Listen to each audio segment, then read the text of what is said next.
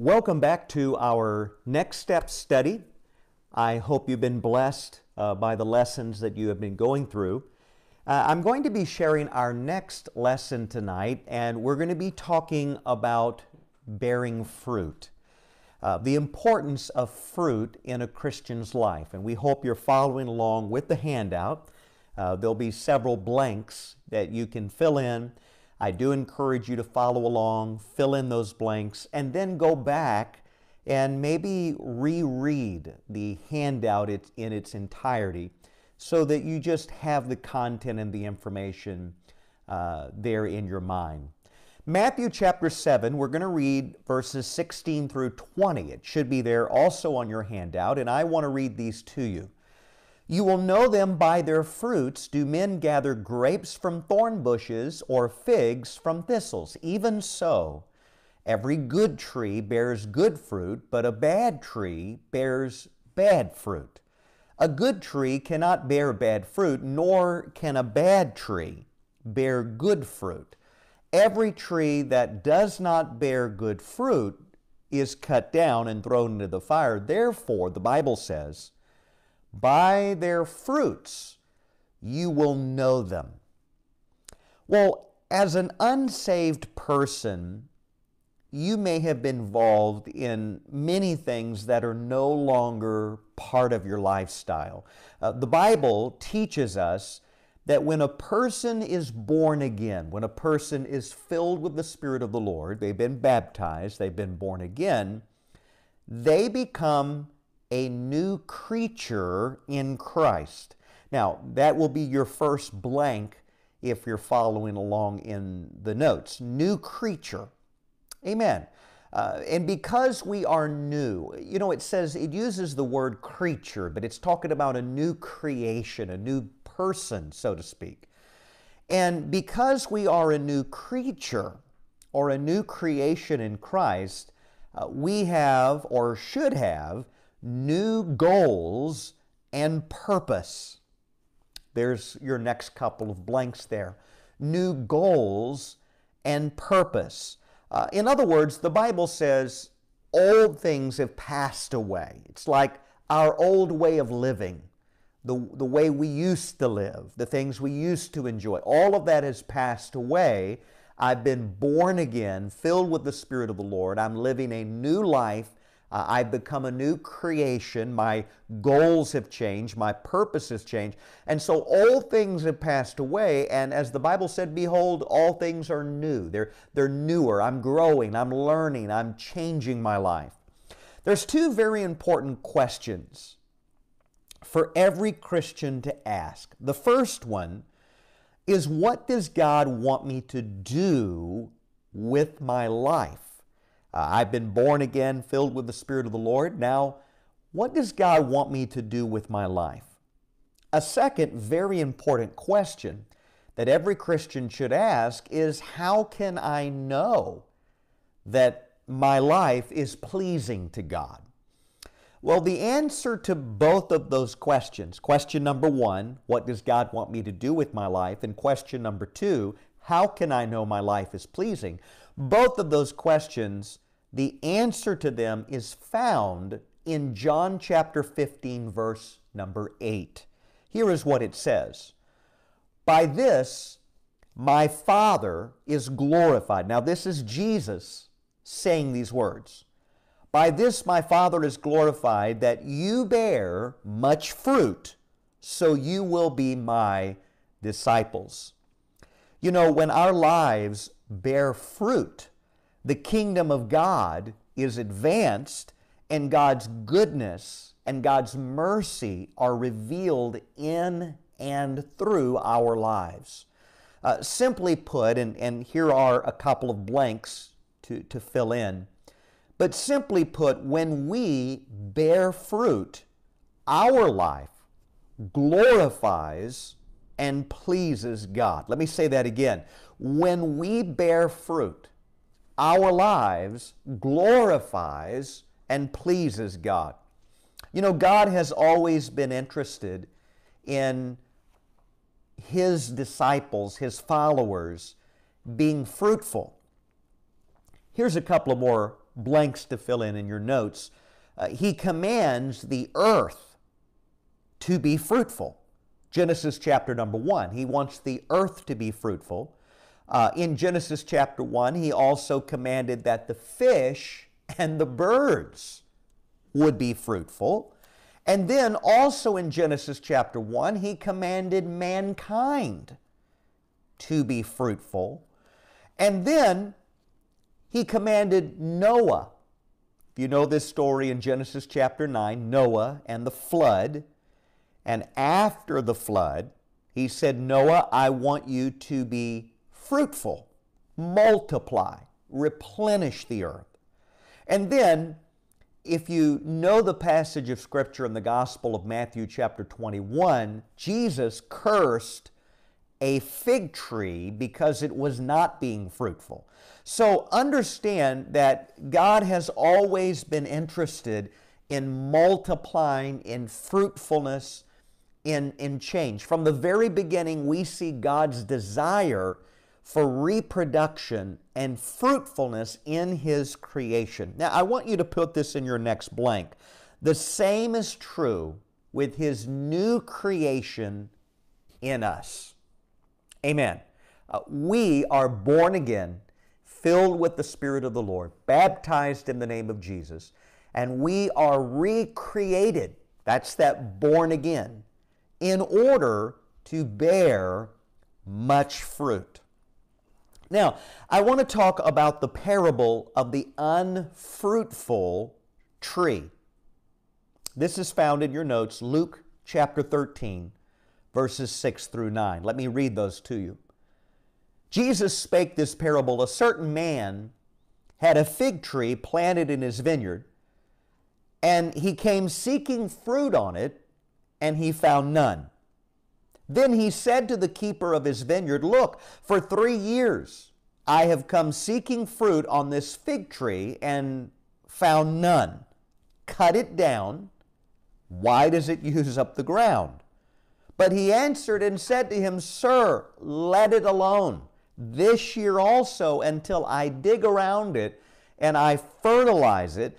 And if it bears fruit, well. But if not, after that, you can cut it down. Now, be prepared to fill in some blanks here in your notes. The first point I want to make under letter A is the owner expected fruit from the tree he had planted and invested in. He expected fruit. Letter B, this tree was cultivated in a vineyard and it was cared for by a steward. So the owner of the vineyard, here's the word, invested in the fruitfulness of the fig tree. Again, the owner of the vineyard invested in the fruitfulness of the fig tree. Well, the same way when we are born again, we become God's vineyard. He invests His Spirit in us, His Word in our lives. And the Word is often symbolized as a food. The Word of God is like bread. It's like food. And the Spirit of God is often likened as to water.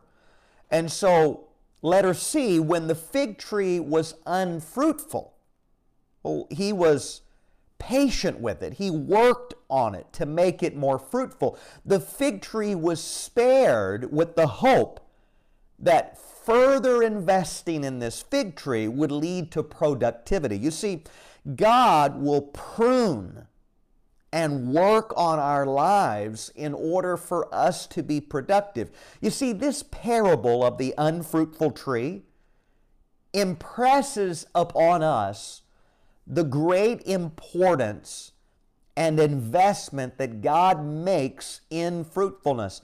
And this parable also speaks of both God's expectation and patience in our lives. That's your next blank in your notes, patience. God expects fruitfulness, and there's patience in our life. So, I want to talk about what type of fruit should we bear? Well, the first thing, and this will be your next blank in the notes, we are called to be fruitful through discipleship. That's your word, discipleship. Jesus referred to making disciples as a harvest and as fruit. John chapter 4, verse 35 and 36 says, "Do you not say, there are still 4 months, and then comes the harvest? Behold, I say to you, lift up your eyes and look at the fields, for they are already white for harvest. And he who reaps receives wages and gathers fruit for eternal life, that both he who sows and he who reaps may rejoice together." So letter A there is Jesus referred to making disciples as a harvest and as fruit. Here's the next one, letter B. Romans chapter 1, verse 13, Paul, the apostle, alluded to those he discipled as a type of fruit. So here's what I want you to write down. I want you to write down these words, other people. Other people. You see, other people can be fruit of our lives and ministry, people that we reach with the gospel, people that we invite to church, people that we teach a Bible study can be fruits of our reaching out to them.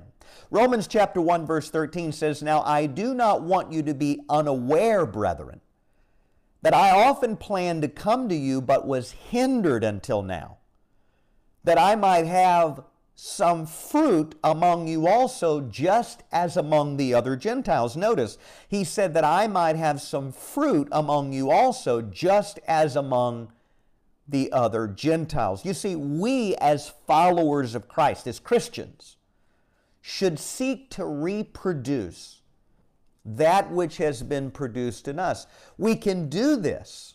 You say, how do we do this? We can do this through witnessing to others. We can do this through teaching others. We can do this through mentoring others. There, I want you to write that down. Through witnessing, teaching, and mentoring other people. That's how other people can become the fruit of our lives and our ministry. And then letter C, write the word every. Because every believer shares in the mission of Jesus to reach the lost and to make disciples.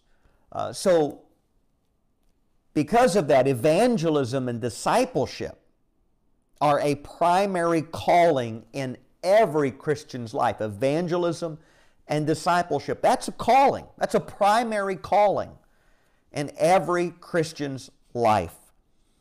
So God also expects us to see the fruit of the Spirit in every Christian's life. I want you to write that down, the fruit of the Spirit. God expects to see fruit in our lives. I want to read to you Galatians chapter 5, verse 22 through 24. "But the fruit of the Spirit is love, joy, peace, long-suffering, kindness, goodness, and faithfulness, gentleness, self-control. Against such there is no law, and those who are Christ's have crucified the flesh with its passions and desires." You see, this particular type of fruit is revealed in the Christian's attitude. Jesus said of his disciples that they would be known by their love for one another. That's John 13:35. "By this all will know that you are my disciples, if you have love for one another." Now, if you're, again, following along in the notes, we're going to have several blanks here, so be prepared to write this down. As Christians that are growing and maturing, our attitudes, our temperament, and responses should reflect the continued influence of the Spirit that's happening in our lives. I want to say that again if you're taking notes. Our attitudes, our temperament, and our responses should reflect the continued influence of God's Spirit moving in our lives. You see, the longer we serve God, the longer we're committed to the Lord, the more developed this fruit should become in our life. It should be developing. It should be growing. We are maturing. Amen. Our attitudes are changing. Our responses are changing. Our temperament is changing. So letter B, it is important to note that the fruit of the Spirit happens as we follow His leadership in our lives. As we follow God's leading, God's leadership in our lives, and as we crucify our old nature. Amen. Got to understand that the fruit of the Spirit is going to happen as we follow the leadership of the Lord and we crucify, we deny our flesh. We fast, we discipline our life, we walk with God, we crucify this flesh. So the fruit of the Spirit should be a natural byproduct of being a healthy Christian. As we walk with God, grow with God, serve God, a natural byproduct of that is we should be developing Christian fruit. Love, joy, peace, goodness, kindness, gentleness, long-suffering. That should be happening as a byproduct. Letter C in your notes, the fruit of the Spirit is the development of Christian character that happens. Minds are renewed in Him. I want to read to you Ephesians 4, verses 22 through 24.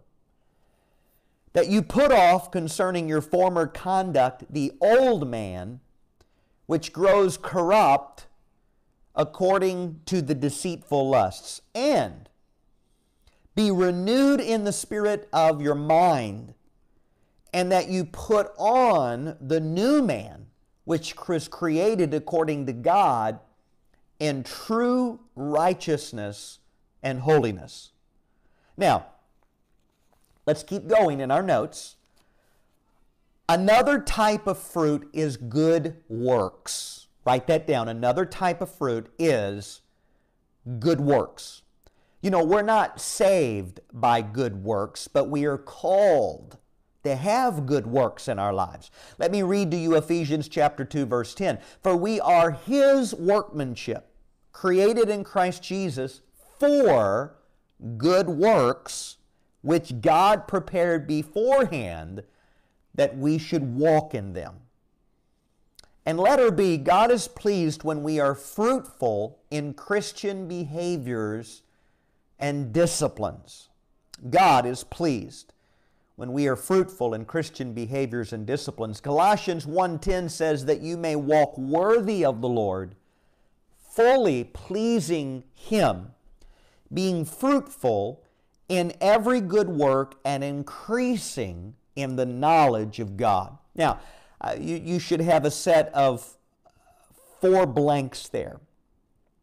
And I want you to write this down because these are some disciplines that we can grow in. Number 1, devotions.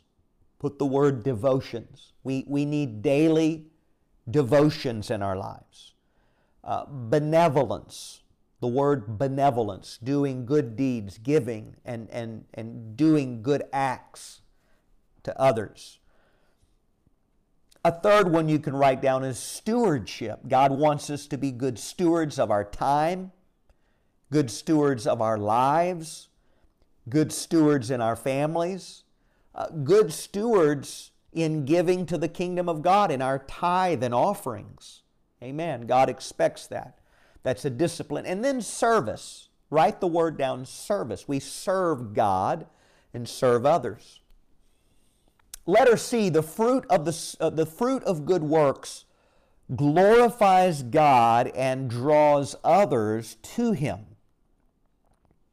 The fruit of good works glorifies God and draws others to Him. Matthew 5:16 says, "Let your light shine before men, that they may see your good works and glorify your Father which is in heaven." So how does one bear fruit? Well, I want you to consider something. I want you to consider the natural process of fruit. And if you're following along there in your notes, all fruit begins with a seed. A seed. We are born again spiritually of the incorruptible seed of the Word of God that is planted in our hearts. And that seed of God's Word has the life of God locked up in that seed. And when that seed of the Word of God gets planted in us, it begins to produce the harvest of the life of God in us. And then the seed, again, we're following this natural process. All fruit begins with a seed that gets planted, and the seed has to draw water and nutrients from its environment. In other words, we stay connected to God through prayer and fellowship. The way we stay connected to Almighty God is through prayer and fellowship. And then the next part of your notes, fruitfulness is the natural byproduct of spiritual maturity. Fruitfulness, the natural byproduct of spiritual maturity. Paul instructs us that there is a time that we have to grow up spiritually. We have to transition from the milk of God's Word to solid food of God's Word. And as we go through this maturing process, we will begin to bear fruit. It will happen. We just have to keep eating, so to speak, the Word of God and drinking the Spirit of God, so to speak, growing in our walk, growing in our disciplines, being faithful, hearing the Word of God preached and taught, daily devotions, learning to pray and fellowship and connect with God. And as we do that, so we grow and mature, we will begin to develop fruit. John 15, verses 1 through 7 provides some important insights for fruit bearing. I want to read this to you, and we'll be done with our lesson here in just a few moments. But Jesus said, "I am the true vine, and my Father is the vine dresser. Every branch in me that does not bear fruit, He takes away. And every branch that bears fruit, He prunes that it may bear more fruit. You are already clean because of the word which I have spoken to you. Abide in me," Jesus said, "and I in you. As the branch cannot bear fruit of itself unless it abides in the vine, neither can you unless you abide in me," Jesus said. "I am the vine, you are the branches. He who abides in me and I in him bears much fruit. For without me," Jesus said, "you can do nothing. If anyone does not abide in me, he is cast out as a branch and is withered. And they gather them and throw them into the fire, and they are burned. If you abide in me and my words abide in you, you will ask what you desire, and it shall be done for you." Now, in the last few minutes of our lesson, I want you to be prepared. We've got several blanks, and I want you to write this down. One bears fruit, notice the Bible said, by abiding or staying connected to the vine, which is Jesus. If we're going to bear fruit, we got to stay connected to Jesus. And this can be done through several means. And if you want to write these down, you say, "Pastor, how do I stay connected to the vine?" We do that through prayer. We do that through fellowship and we do that through worship. Prayer, fellowship, worship. That helps us stay connected to the vine. And then one bears fruit by allowing God's Word to abide in us. Jesus said, if I abide in you, if my words abide in you. And how do we do that? Here's several things you can write down. Reading the Bible, studying the Word of God, memorization or memorizing Scripture, putting Scripture in our memory bank. They're filed here. We can draw from that like a sword. Okay. Meditation upon God, meditation upon the Word of God, and of the application of the Word of God. So applying the Word of God. So reading the Word, studying the Word, memorizing the Word of God, meditating upon the Word, and then simply applying the Word of God to our lives. All of that is essential if we're going to abide in Him and His words abide in us and we bear fruit. The last thing I want to share with you is one bears fruit by dying to the world. We die out, so to speak, to the world, to our fleshly nature and cravings. We put that aside. We die out to that. We allow ourselves to be full of God's Spirit and allowing, allowing God, and you can write this word down, to prune. Prune. Allowing God to prune those unproductive parts of our life. Just like a person would take pruning shears to cut those deadened branches off, those unproductive branches, we must allow God's Word, God's Spirit to kind of cut away the unproductive areas of our lives. We cannot bear fruit if we are unwilling to allow unproductive branches to be removed from our lives. If we don't allow God to prune us and to cut some things out of our lives, we're not going to produce fruit. So let me wrap all of this up in this next step lesson and tell you the results of doing all of these things we've shared in this lesson. The results will show in your effectiveness as a witness. It will show in your attitude. It will show in your continued growth in holiness. So I hope here in these 30 minutes that we've shared some things that are going to help you in growing and bearing fruit. It is the will of God for you and I to bear fruit. So feel free to read these notes again. You can go on to our further lessons in our next step study, and I highly encourage you to keep at it. Keep going through these lessons so that you can grow in your walk with God.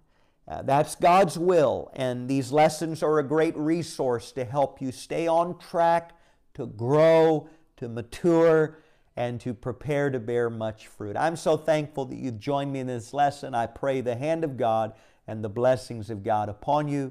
May the Lord richly bless you, is our prayer.